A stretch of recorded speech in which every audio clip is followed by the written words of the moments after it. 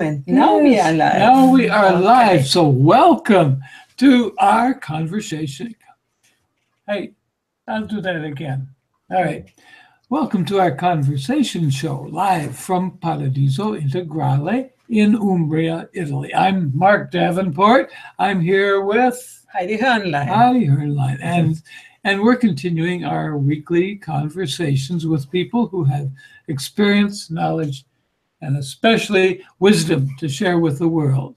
Heidi, can you take a moment to tell people how to comment as they're watching? Yeah, I Maybe hope a word you about are timestamps? on the wisdomfactory.net, and there click on live streaming and you will come to the event page, and there is a comment stream where you can put your comments in, and please do, because we will read it and ask our guests the questions you have. Yeah. Okay. So we began this series last November. Which is called Conscious Aging. Yeah, that's what's the next line. Oh, Yeah, okay. We have about 20 episodes almost every week, a couple times out here and there. And we have amazing guests that you can check out at, Joan? The wisdomfactory.net. Yes. Under Conscious Aging. Yep. So we're starting today an encore series because we've been off that series for a few weeks doing other things with a special guest, David Stewart. And would you say hello, David? Hi, guys. Nice to meet you. Okay, thank you. We're very honored that you could be with us today. Absolutely. And you're quite well known in America. But being in an older demographic and living in Italy, gotta confess that we learned about you only a short time ago. Quite unaware of the decades of photo work you'd already done for magazines and advertising, I guess mostly in New York and Los Angeles. Is that correct? Yeah, and I did a couple of spells in Paris. I worked for a lot of the big fashion magazines there. And then a lot of my work is global. Big advertising campaigns. Cool. Mm-hmm. Okay. But fashion is not really my, as you might see, or my makeup, not existing makeup. So that might be the reason why I didn't know you before. I shave between my eyebrows. Yeah, it's about it. Yeah. So, well, anyway, I just found out about you in your little article, 6 Ways to Improve Your Life After 50. That was my first notice of you. And then I went on to learn a little bit more about you and your online magazine, Ageist. And I was really mesmerized by your photography and the wisdom of the quotes of your over 50 subjects. That was really... Oh, yes, we got to get hold of this guy. Yeah. Thank you. I'm happy you did. Yeah. And so at this point, I guess, is there anything you'd like our audience to know about you before we actually start our chatting here, so to speak? Yeah, so I'm 58. I live in Los Angeles. I have a wife and a small chihuahua. I lived in New York for a long time, and I've traveled quite a bit because of my job. And I've been doing Ageist now for 2.5, maybe close to 3 years. Like we did our Wisdom Factory. Yeah. So we seem to come into a certain age, and then we begin to be interested about this age. So my first question for you, how did you come interested in that? Only because you get older, or something else? Well, really. So I've been a kind of a high-level commercial photographer for a long time, 35 years, and what I found was I keep getting older, and the people I'm taking pictures of stay the same, which was kind of weird, right? So, what I find is in the media, there's this kind of black hole about people like us, like we kind of don't exist. And as I started to investigate it a little more, I learned the reasons for that, and they're real reasons for that, and then what the solutions are, and then we started surfacing a lot of these people that were like us. And as we started this investigation, almost universally, what people will tell me, the interviews we do are an hour or 2 hours long, and always at the end, people tell me the exact same lines. I've done hundreds of these now, and they all say, "But I'm kind of a weirdo. I'm unique. There's nobody else like me." And I have to just kind of like say, "Well, you may feel that way, but that's not really true." There's like millions of people just like you. So there's there are reasons for that feeling too. So we started Ageist with the idea of illuminating this new way of aging. That as you guys mentioned earlier, the way that it was for your parents just isn't. I mean, that just doesn't. I mean, it's kind of around, but not really. It's like not what people are doing now, and they're just the rest of the world, kind of the media world, really hasn't caught up to that yet. So that's what we're about at Ageist, is illuminating what we see as this leading edge of this new age of people. And I don't have a word for it. Somebody wants to give me a word for it, I'd love that. But I kind of, the parallel that I see is that there was no such thing as adolescence until the late 1800s. It didn't really exist. There were adults and there were children, but there were no adolescents. And then sometime around, the late 1800s, early 1900s, there's this new kind of life phase identified, adolescence. And then, there's, as you go into in the 50s, the teenager was invented. Teenager didn't exist before then. So now what we're happening is this period of life that we're all in is this new phase of life. And as you guys were pointing out, if you're 70, you have a reasonable expectation of living another 30 years. So that really this is like the first time in human history that's true. So if you have that expectation, that's going to completely change your value system. So there's a lot of things, like if you think you're going to die in a year, and you really don't like who you're married to, it's like, whatever, you just suck it up, right? But if you think you got to deal with them with another 40 or 50 years, it's like, well, maybe we should do something about this. And those kind of value changes we see across people's behavior. And it's a fascinating thing that, illuminating these things and seeing what's causing these things. Yeah, I think we should add a little bit. We are living here in the countryside in Italy, and there is pretty much still the old system. The people with 50, 55, 60, the men playing cards in the bar, and, they think they are about to die. So where you are, I think, is really important, where you are in the world, and what contact you have with other people and what mindset you have. And I think that is really when the mindset is really the whole thing. That's what's really changed, and that's what changes everything else. So, when we're younger, we're kind of all the same, right? Especially now with everybody's got a phone and the way the popular culture moves so quickly, that young people are. And I love young people. I love them in my life, but they're kind of a monoculture. So they're kind of like all the same, right?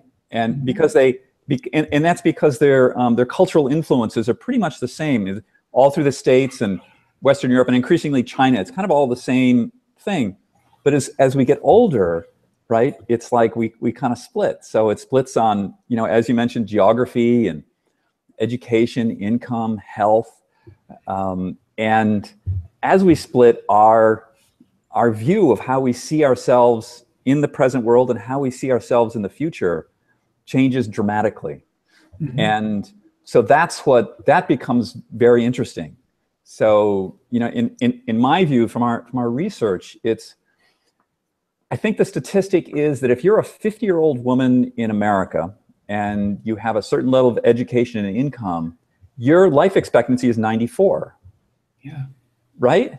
So, and if you're a man, it's 89. And as you look at the actuarial tables, that expands. So it's actually the longer you're alive, the longer you're expected to stay alive. The averages move out. So, you know, all of us, we know this. And so now that I'm 58, I have a reasonable expectation of living another 40 years. Yeah. So that's going to completely change how I behave, you know, what I do. And this is what I find is so different from 20 or 30 years ago, that there wasn't that expectation. And this changes people's relationship to their work, to their families, to their consumer habits, the whole thing. Yeah.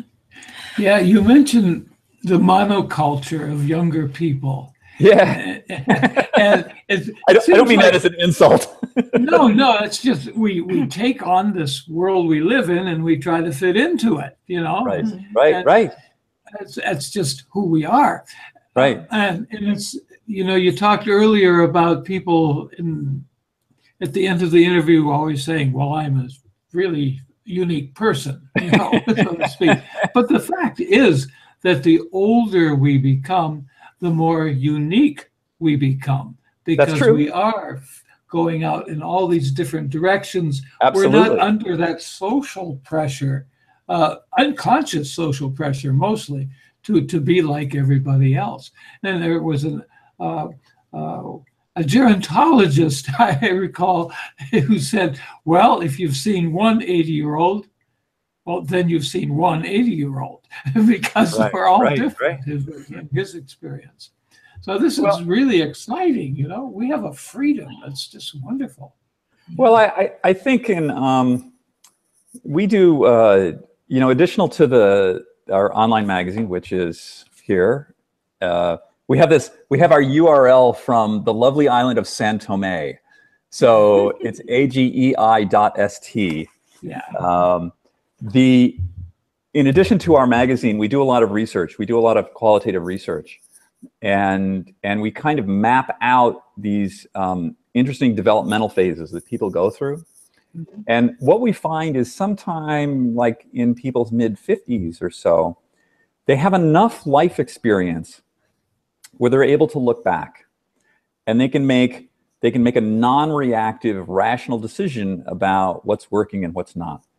And what we find is it takes a certain amount of being alive to be able to do that. So, you know, when you're very young, the stereotype, and I think it's true, you're either in alignment with your parents or you're in opposition to your parents. It's very rare that there's someone who's like taking a third path out here that has nothing to do with their parents. I mean, I haven't met them yet. And then, you know, you go to school and then you get on some kind of a career track. And then it's just like you're kind of on this like railroad track, right? You're just like forward, forward, forward, forward.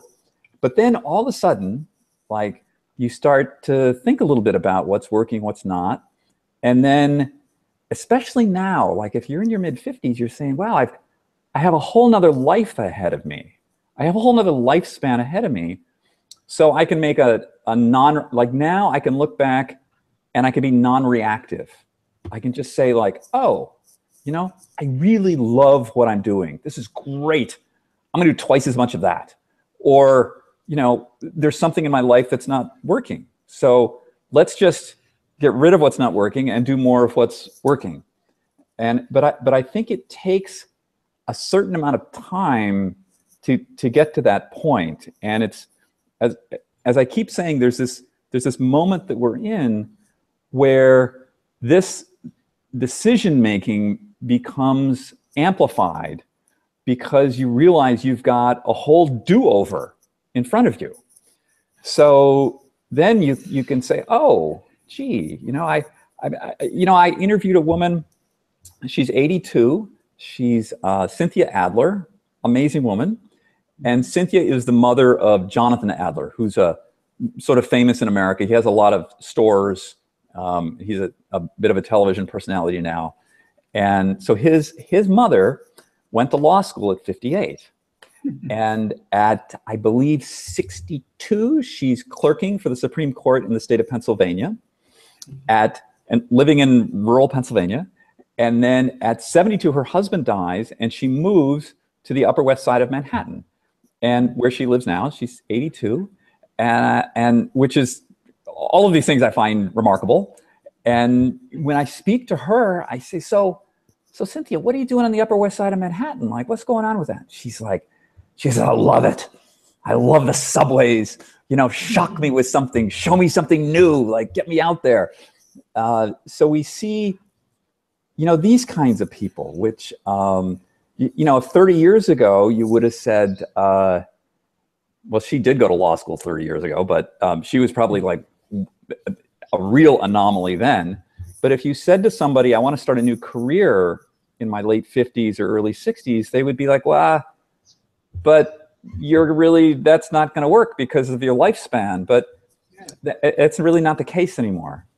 Yeah, and you are not supposed to do anything. For a while I did online dating, and I was about 57 or something. And I got into contact with Italian people here. Oh, Italians. Okay. And I wrote what I'm about to do. And so, what do you want in your age? Right. Yeah, well, you know, that comment reminds me of, it's like when you have like, say you come upon an 8-year-old, and the 8-year-old is a piano prodigy, and they're amazing at the piano. And you say, wow, that's pretty good for an 8-year-old. But so what you're doing is you're diminishing their accomplishment by saying they're 8, right?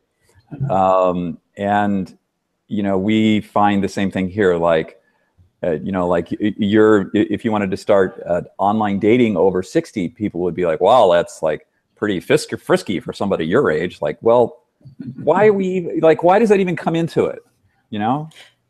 Yeah, and why would you do what you like to do things, you know, like learning, studying and something, you know? Why would you? Because you have to retire, no? You have to sit at home and watch television or something like that. And then there's these statements that say things like, and she's still driving. Imagine that, you know?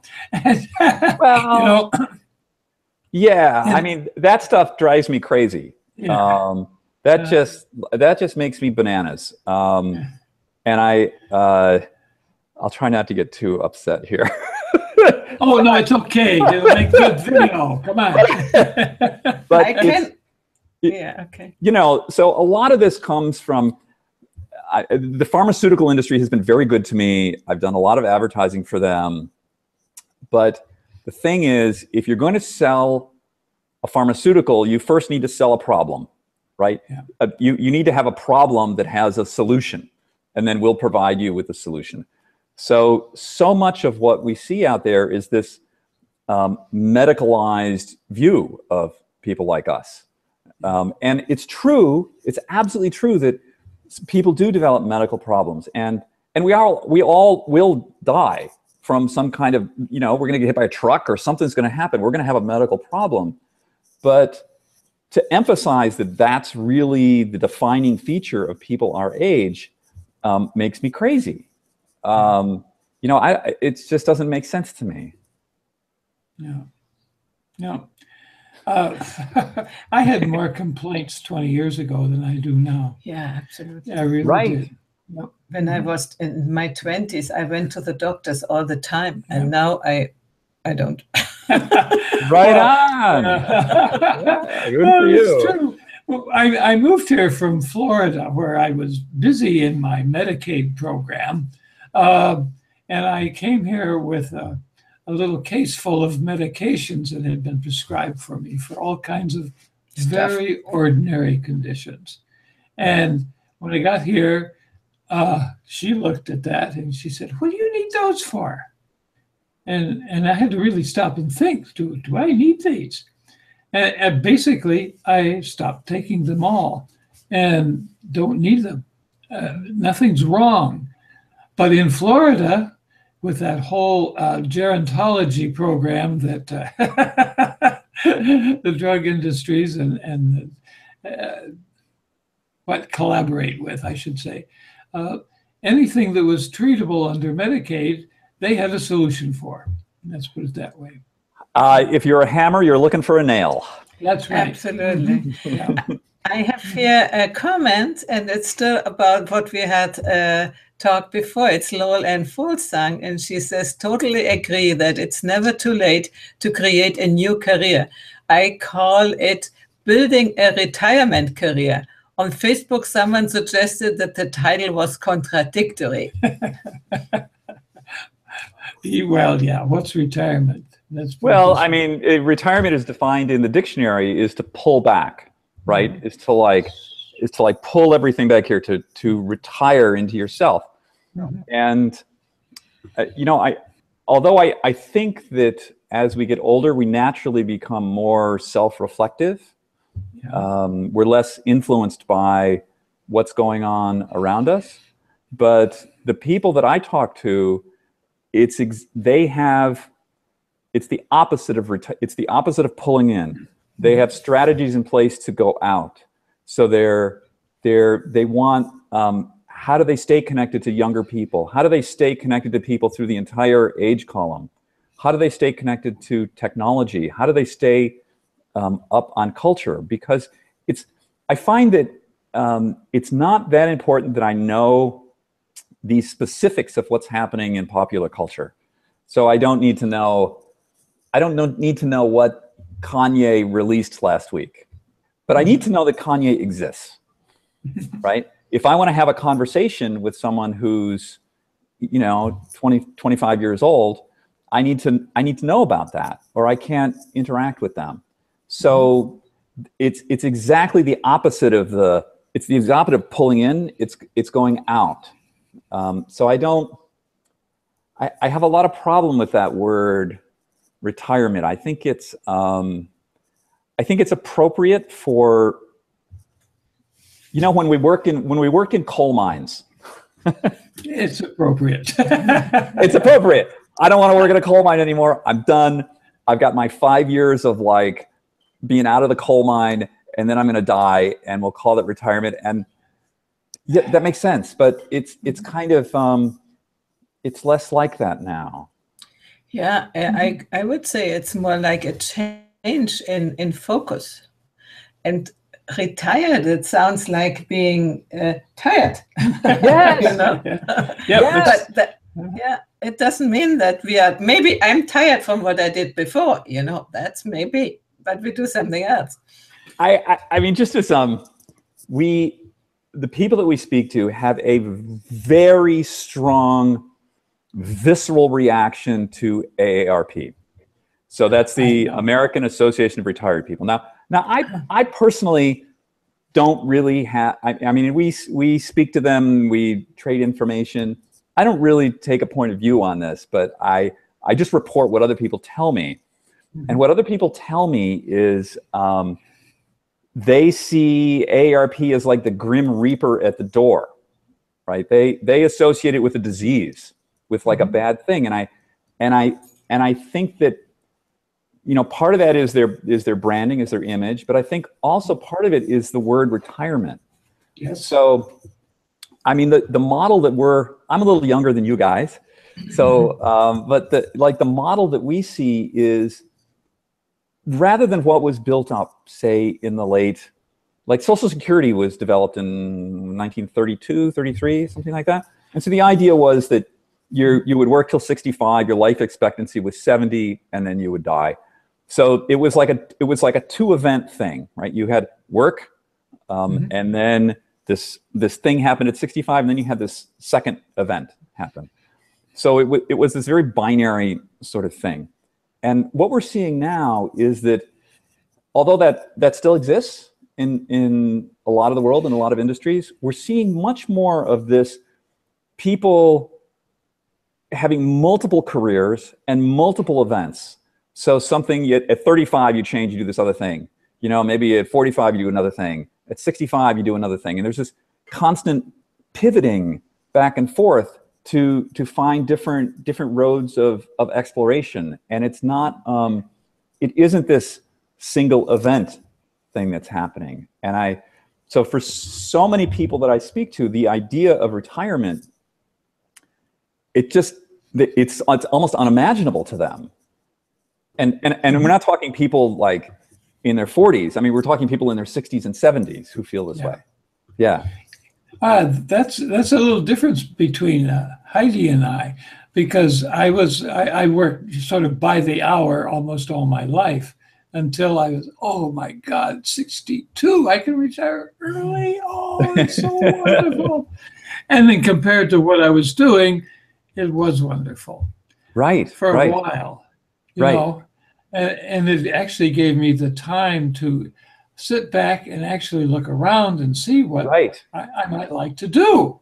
Right. So I'm not complaining about it. But 5 years later, I was ready to do something different than sit around in this Florida retirement village where everybody was getting old and dying, you know? Well, that's, Mark, you brought up something really great there. And that if you want to, it's something interesting to do, Google retirement plus death. And the quickest way to,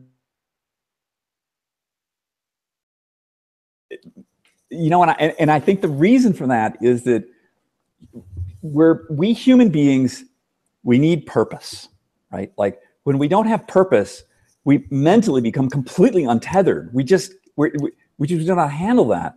So some people get their purpose from their families. Maybe they have like a driving passion. For a lot of people, it's about work. It's that having a sense of agency in the world, having a sense of utility, being able to contribute and get, you know, and you're getting money back. People are saying like, hey, you did a good thing. Here, we're going to pay you for that.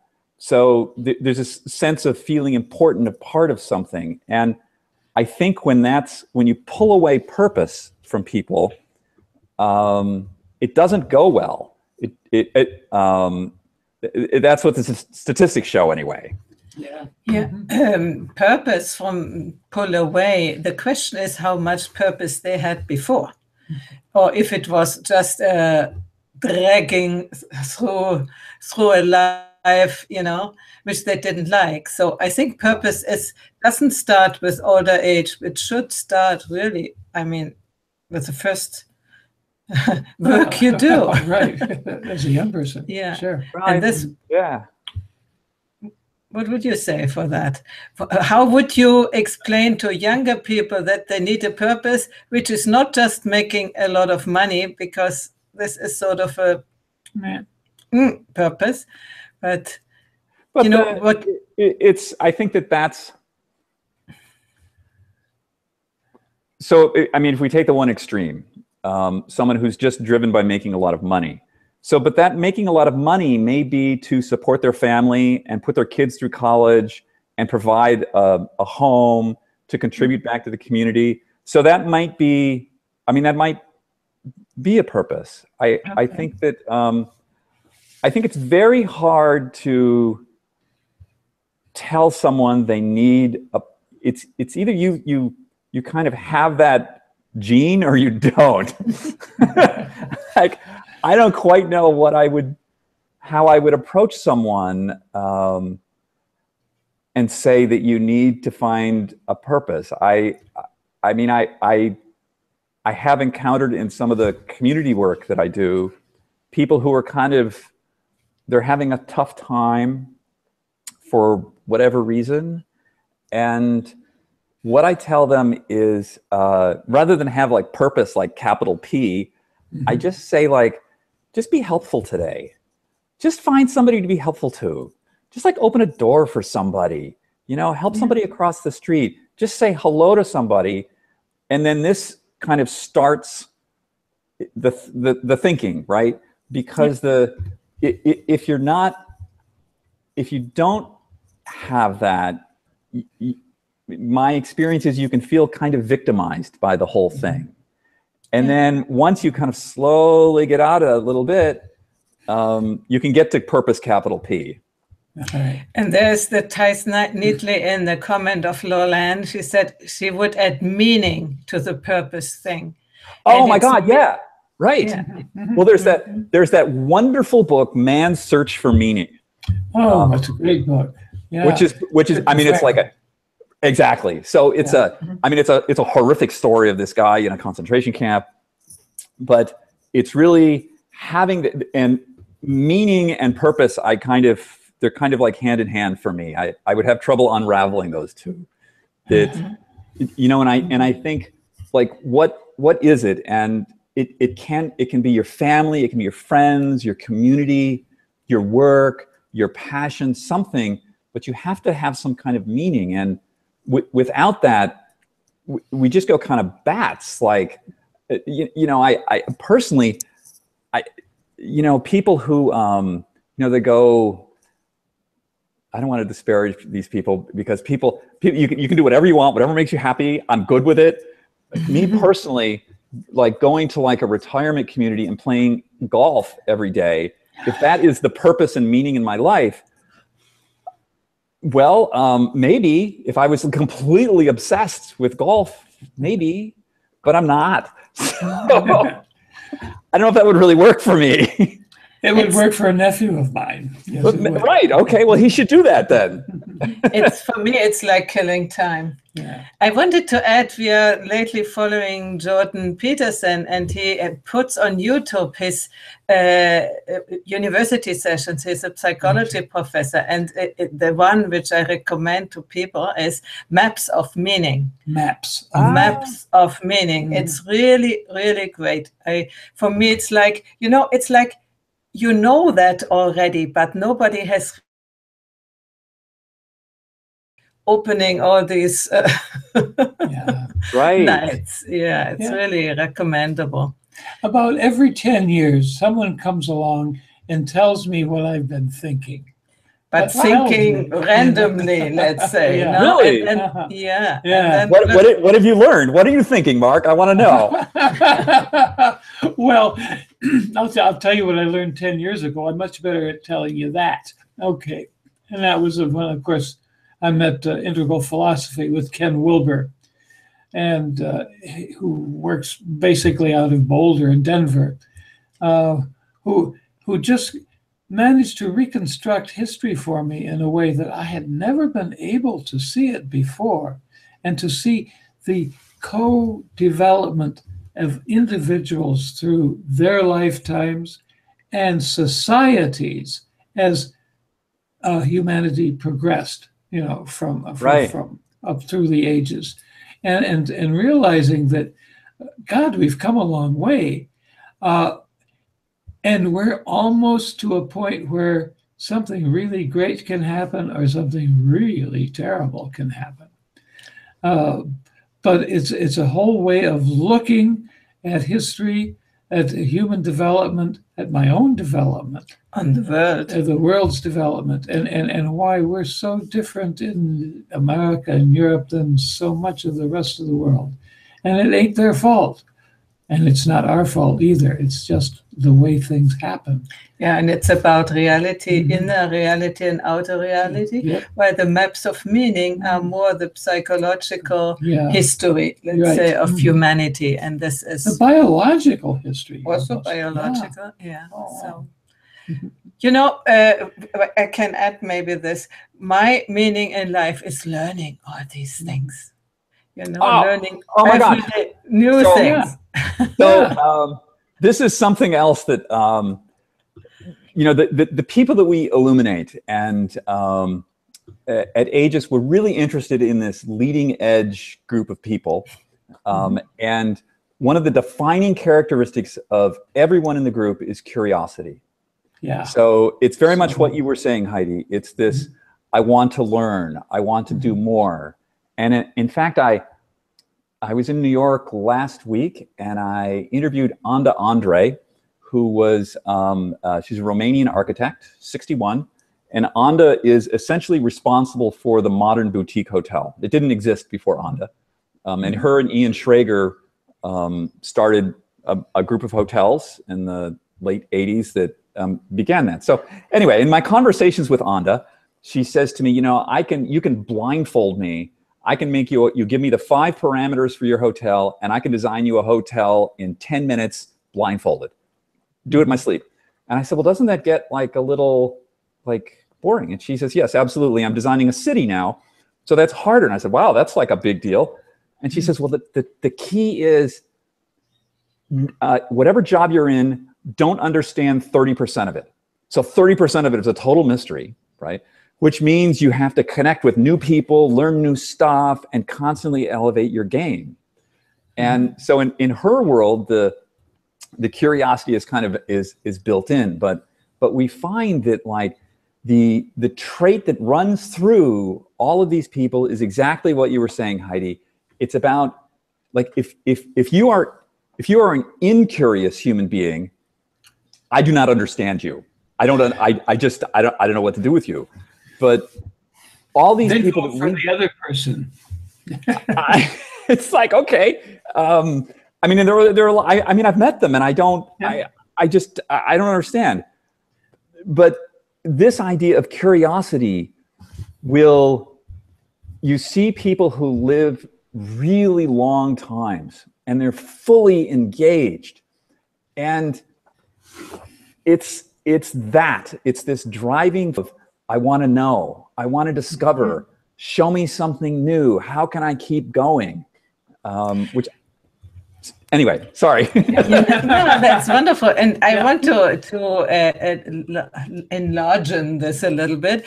It's not only new things. You can be also curious about what is happening to you. So instead of being fearful, I realized that in my life, fearful of illnesses, go there with, oh, now it's hurting there. And then it's developing like this. So you can find your life, encounter your life with curiosity. By the way Lauren is saying, she is also continuously learning, and it's really true. I think what you said, Heidi, is really is another kind of demarcation of this group that we've identified. So there's the incurious, and they seem to have a sense of this grim acceptance of decay. No, they know everything. They know everything, and so there is nothing new to learn. You know, and they're just going to kind of accept everything. Well, this is. I'm horrible. The world's horrible, and it's just. I just gotta. Maybe I'll die soon, and it'll be over. Yep, and all this new stuff is making it worse. Oh, it hurts my head. All this new stuff. I can't learn it. Like, Steve Jobs would be about 60 today. So, you look at the guys who run Google, Sergey, like how old? Sergey is probably in his early 50s now. People who, this idea that people who are older that they're fixed, that like we can't learn new things. The famous Mark Zuckerberg quote where he says, young people are just smarter. Now, this is going to haunt him for the rest of his life. Because he's getting older. He's getting older, right? And he'll be photographing younger subjects too, so to speak. So, it's, I think that this is all a fallacy. And it's really a question of, do you have the courage and the drive to go into something you don't know? To just to have a sense of like, I don't understand this, but not to say I can't understand it, to just say, I don't understand it today, but tomorrow I'm going to understand it a little more, and then we're going to get there. Yep. And on a personal note, I'll say that I did that 5 years ago at age 70, when after knowing this woman online for a couple months, I came over to meet her and decided to stay. Coming out of retirement Florida to rural Italy. Fantastic. So I would like to come back to Jordan Peterson, and he says it's a trait, openness. No? Yes. Absolutely. But this is not that you can easily change it. There seem to be people who have this more, and the others have conscientiousness is the other one, conscientious. Well, so I think that the point of curiosity is tied up with this. Mm-hmm. So there's a, I think it's William James said, the greatest impediment to new knowledge is contempt prior to investigation. I just butchered that statement, but it's something like that. The meaning is clear. Yes. So this idea that I don't need to know because I already know, right? So I'm not going to investigate. I'm not going to be curious. I'm not going to see if this is a little different. Yes, it's like, it's not that I'm against something new, but I already know how to do this. Yeah, you know? Well, and I can keep making it work forever. Some time ago, they said we don't have to look through the telescope because the Earth is flat. You know, we don't have to look and see if it's true. And there's all the time these things in science still happen. No, then they know everything. It cannot be different. So, not that I'm one of these people, but I want to put a plug in for the conscientious ones, because Mark Zuckerberg can make a fantastic new organization, but he's got to hire conscientious maintenance people to keep that machine running. Sure. You know, they're needed. They're absolutely necessary. Yep. Yeah. Yeah. Anyway, so we need them both. Yeah, we need them both. And this is one of the things we learned with Jordan Peterson. Oh, yeah, Jordan. Yeah, that's personality. It has to do with your personality, which is, you somehow come to earth. You can change a little bit, but not completely. You cannot completely switch over. And my idea is the older you get, the more you can let go of the fixation, let's say, on your personality traits, and you can learn a little bit from the other if you want to. If you are really close. Yep. If you can talk to them. If you can talk, and learn new things. Yeah. Oh. Whew. Hey, we just talked a bunch. We should interview him. Instead, we are talking. What can we do about that? I don't know. You could ask us questions.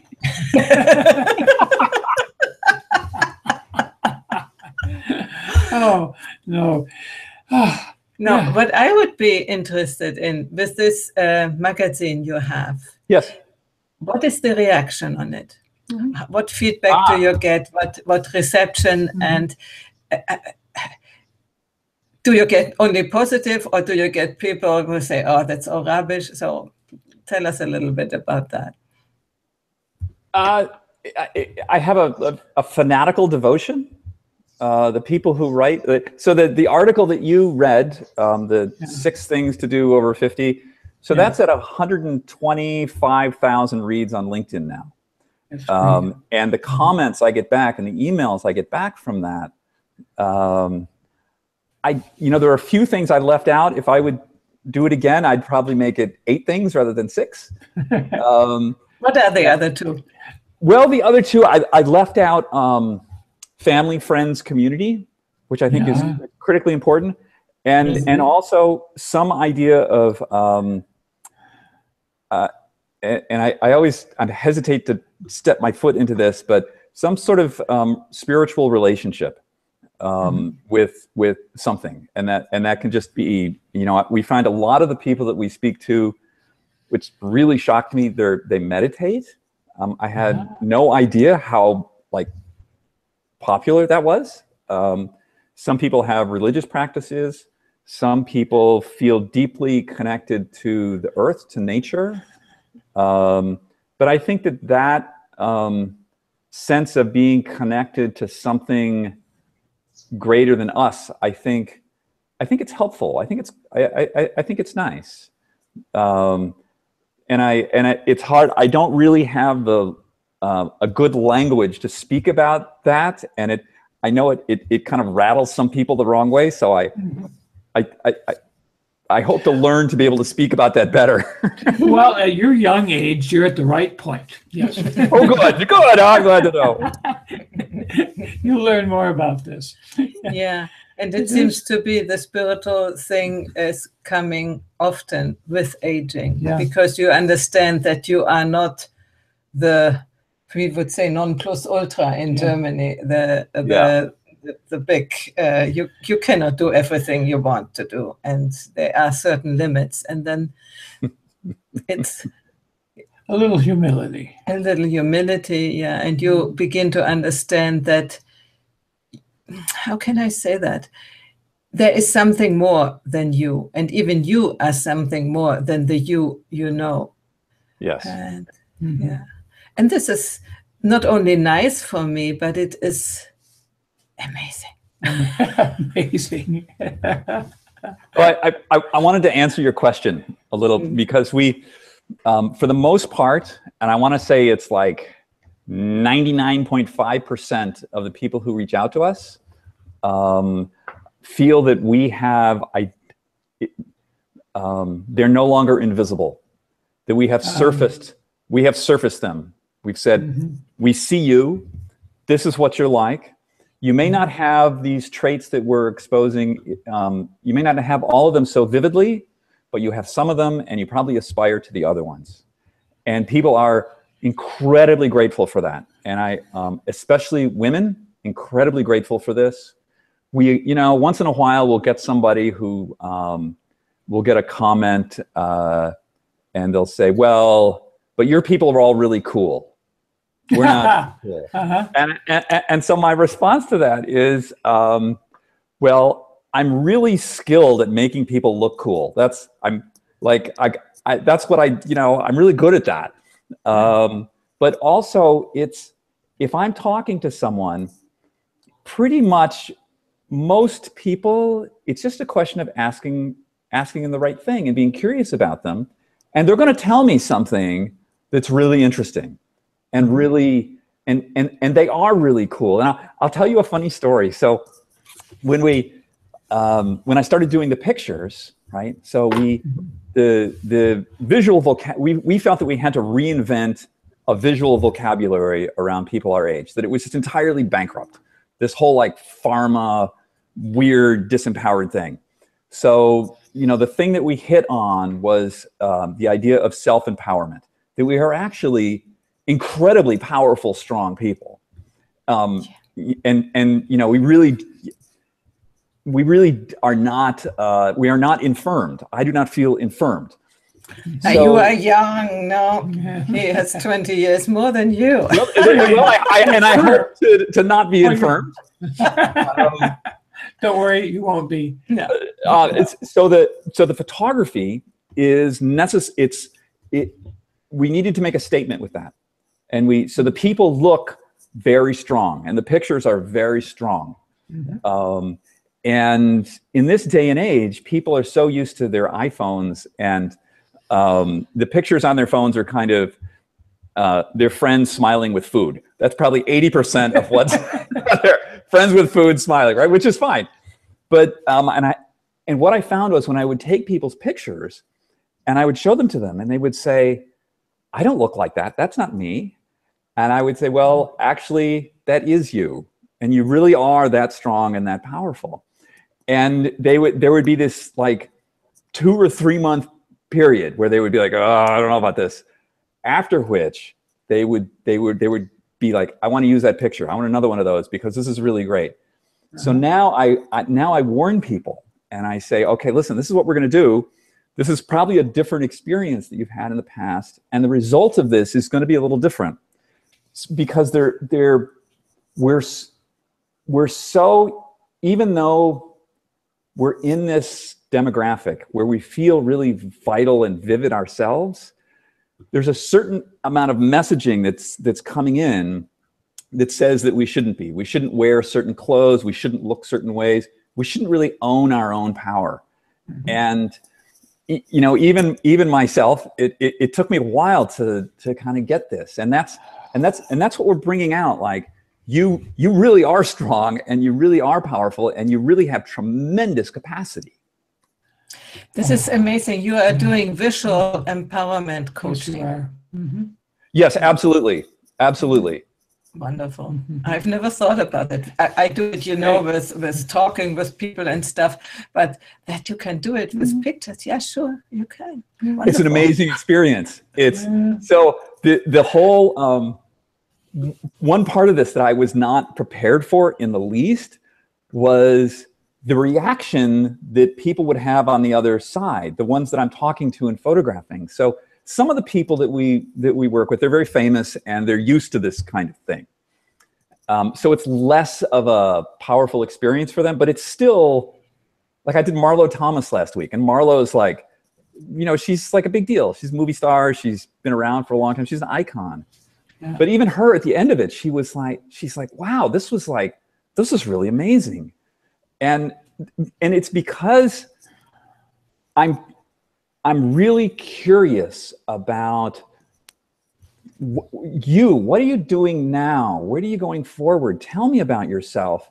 Mm-hmm. And it goes in the face of this idea of invisibility, that with me, you're no longer invisible. I want to know about you. I really do. And I'm going to take this picture of you and I'm going to show you the way I see you. And again, at the end of the interviews, they not only do they think they're all unique, they're not. I have to disappoint them with that. But they almost always say, oh my God, this is an amazing experience. Mm-hmm. And I don't mean it to be. It's just informational for me.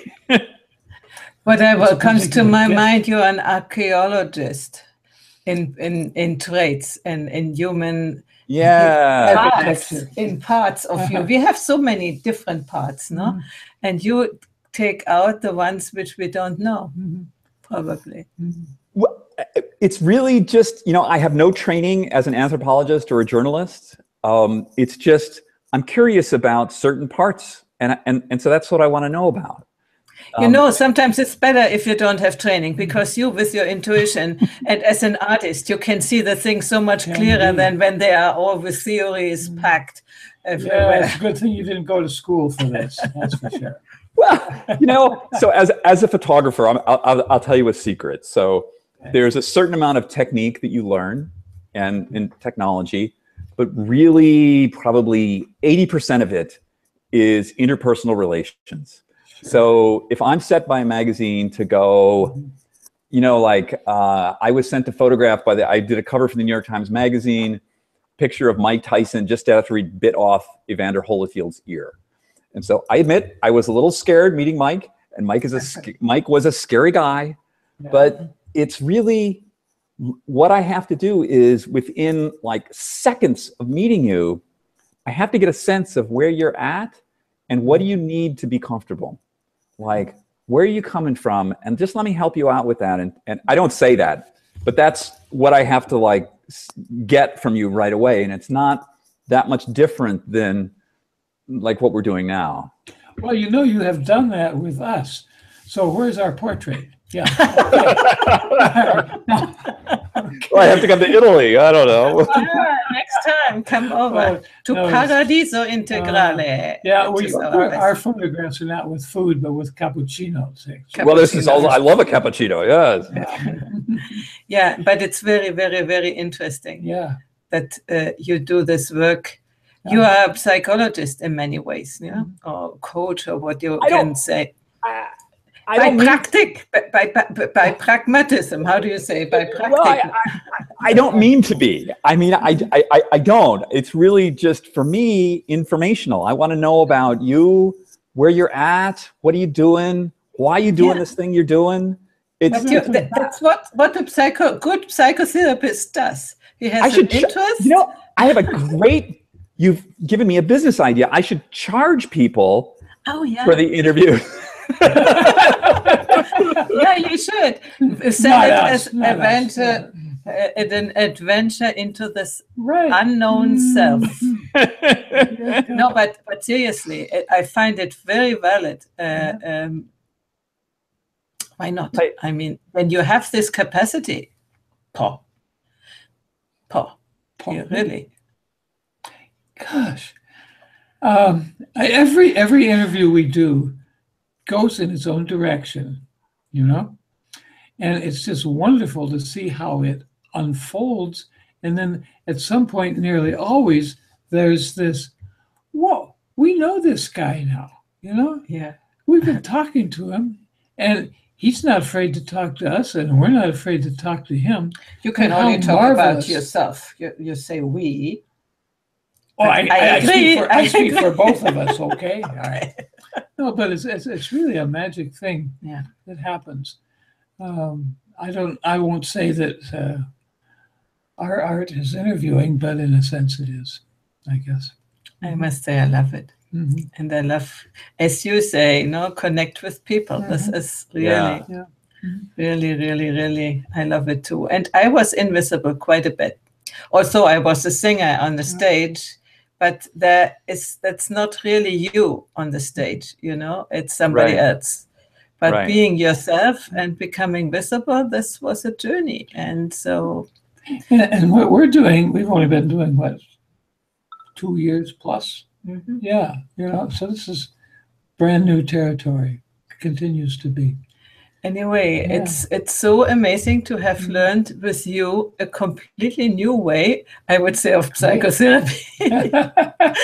And then, you know what the cool thing is with that afterwards there is this result of these wonderful pictures. You have some pictures. Do you want to show them? Let's see if I can do for the end, to see a little bit what we were talking about. Sure. So this is the front of our site, and let's see if we can. Are you guys seeing all this? Yes. Okay. So we these are some of the people that we speak to. This is Cynthia, who I mentioned earlier, the Upper West Side 82 law degree. Wow. And all these people. This woman, Frances, took her. She looked at that picture and she freaked out. She was like, "Oh my God, I don't look like that. It's like I'm not that cool." And I was like, "Frances, you are that cool." Yes, Frances, you are. And I would encourage people to sign up for our newsletter, which is really great. And we have people. Our audience is really global at this point. Say again your address. Yes, it's so we have this peculiar address which we got from the lovely people in the island of San Tome, and it's agei.st. There's no .com in it. So we're www.agei.st, and we have this.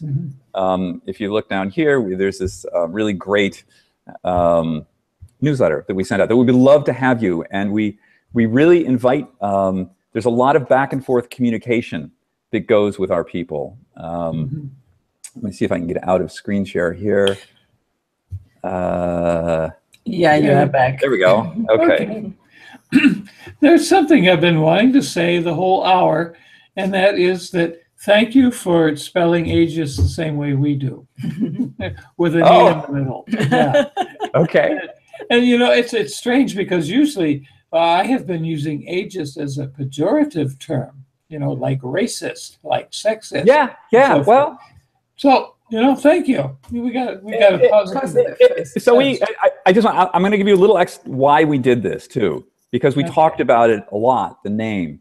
So we really wanted to get to the heart of the matter here, and there's so much else so many other ways that one could articulate this, but we thought, we're a little punk rock, and so it's like, let's go right to what the center of the issue is, and let's have that be our name. And it angered people initially, because they associated it with like racist, but there's a positive way to look at it. So there's like in the New York Times, there's the ethicist. So he deals with ethics. So we are the ageists, and we deal with this sort of age thing, and ageism is an element of it, but it's not something that we dwell on. Yeah. Makes sense. Yeah, and that's wonderful, because so far we had it only negative, and now we have a positive view of age and ageist. And we are ageists too.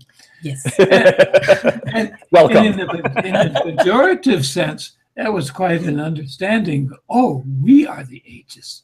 We are the ones who've absorbed all this crappy information. You look good for your age. Okay. Yeah. Doesn't he? I mean, he looks great. Handsome guy. You'd make a great photograph, by the way. Oh. Next time you come over, you stay here for free and make a photograph. Absolutely. Oh, by the way, we have 13 guests staying with us right now. Oh my gosh. We have this. It's kind of a B&B, but legally it's not quite so. It is associazione. As cultural association. Yeah. In Google, we are as a meeting point because they have so very little categories. Yeah. Meeting point. Meeting point. Yeah. And we're feeding them too. And so we've been very busy this week. Nice. Sure. Yeah. Okay. And in our age, we are still able to do that. Just barely, I tell you, man. Okay, we are at the end of the hour, and I really thank you so much. I enjoyed it a lot to talk with you, and hopefully we have another occasion. Thank you, David. Absolutely. Oh, it was. I really enjoyed it. It was great meeting with you both. Okay. Yeah, thank you, and also thank you to all the live viewers and the viewers who will watch the replay on YouTube, and get into contact with David. Yes. Contact me. Sign up for my email. The Ageist email. We'd love to interact with you. Absolutely. Perfect. And also sign up in the wisdomfactory.net to get our newsletter about who will be the next guest. Okay. Very nice. Bye-bye. Bye-bye. Okay.